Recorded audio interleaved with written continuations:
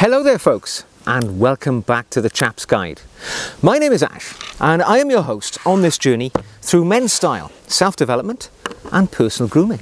Now today is one of my quick-fire Q&A sessions, one of the opportunities I make amongst my normal video content to fire in a quick answer to a comment or question that I have been posed by a viewer or subscriber. And today's question comes from Frank V, who quite simply asked me one sentence: do you own any fountain pens? The answer, pure and simply, yes I do. I love using fountain pens for a number of reasons. First of all, I love the physical connection that a person gets when they use a pen to write something.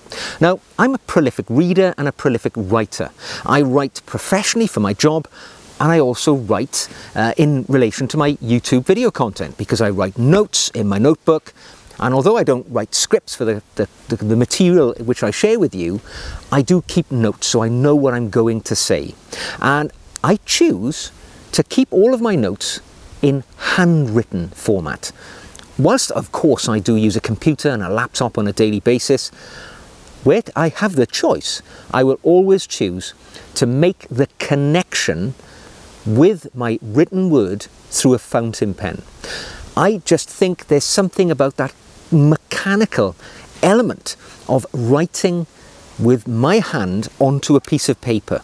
That handwriting is there in permanence. Of course, in reality, it's less permanent than something which is stored on a hard drive or in the cloud, but it feels as if it is everlasting because I have written it in my own hand.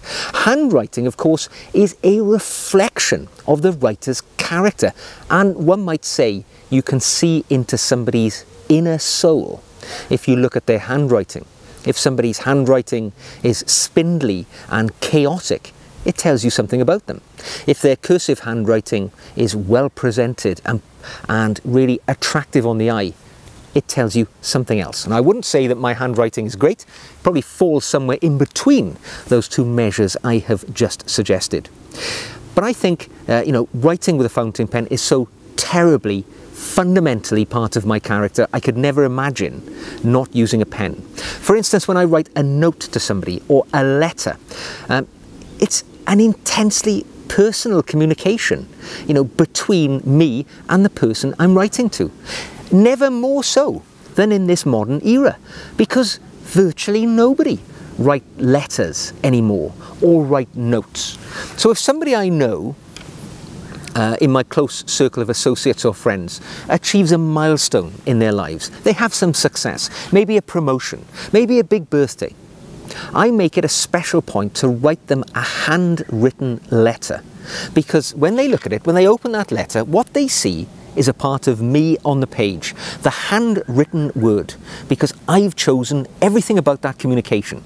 I've chosen the paper that it's written on. I've chosen the pen that I wrote it with.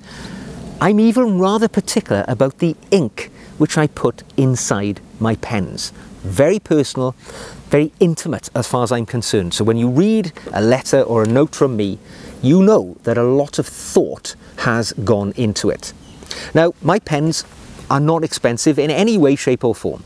I have a small collection of fountain pens, which I've brought just some with me here today. The majority of them are mass-produced pens. None of them are expensive at all. I think the most money I've ever spent on a pen is about 30 or 40 British pounds. And I go for the writing experience, not the quality or the heritage of the pen itself. I'm in that phase. I don't have money to splash on expensive Mont Blanc pens or anything like that. I wish I did. I have to make the pens that I do own work for me by making my handwriting experience pleasurable and enjoyable. The pens which I use the most, the one I was using when you joined me today, is nothing more than a Lamy pen. It's the Lamy All-Star, and an aluminium bodied pen with rather a simple stainless steel nib. German produced, as often I find many of the best things are, but it performs for me. It just really writes rather well. I've got a few of those, and I do keep my pens fueled up with different coloured inks, because as well as my fountain pens being quite important and personal to me, so is the ink.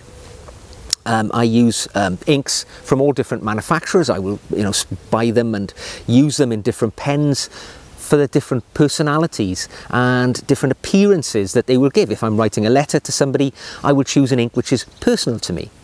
One of my favourites is Diamide's Writer's Blood.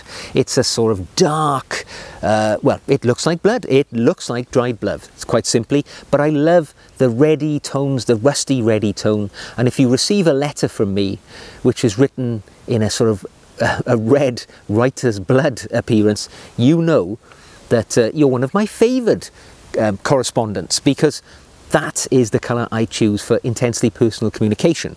Other colours, I favour blues of different colours, sapphire blue. I like various different. One of my favourite colours is a blue called petrol blue, which is an ink made by Mont Blanc.